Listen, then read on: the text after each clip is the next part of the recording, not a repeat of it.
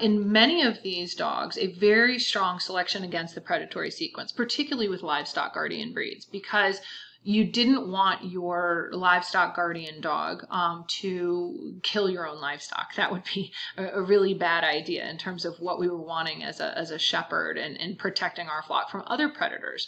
So these dogs do have lower levels of dopamine anyway, so their chase is lower on the front end than it would be for other groups of dogs where we have actually increased dopamine and arousal, excitability for them to motivate behaviors, herding dogs being a great example of that.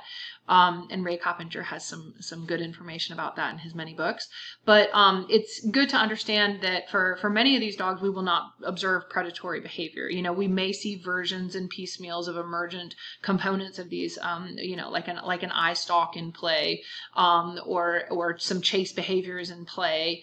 But largely these dogs were selected for the behavior of resource guarding and being very wary about intruders to property, threats to the social group and the social members, threats to particular resources, and then to take action accordingly with courage, only when there was a severe enough threat that something needed to be done about it. And so we wanted a dog that would let a lot of stuff roll off of them, but when they needed to step up to the plate, would go in with full bravado.